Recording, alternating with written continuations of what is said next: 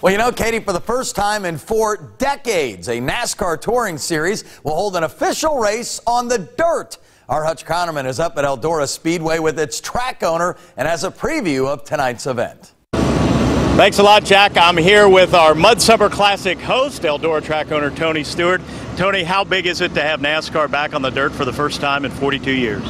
Well, I think it's much bigger than what we all see at face value.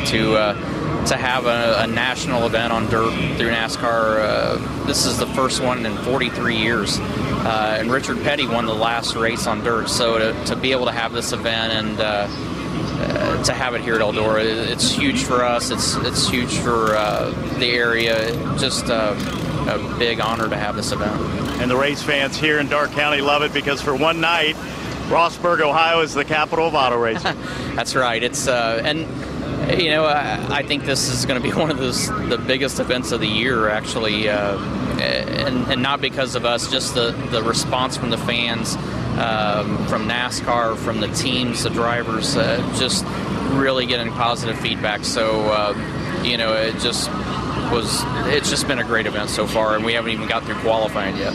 A great night for racing. I know you're not racing tonight, but a big weekend, a special weekend for you at the Brickyard.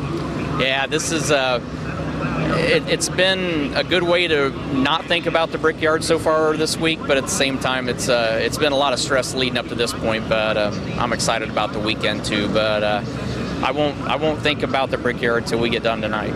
Well, as always, Tony Stewart's a great host. Tony, we appreciate you joining us. Best of luck this weekend. Jack, let's send it back to you.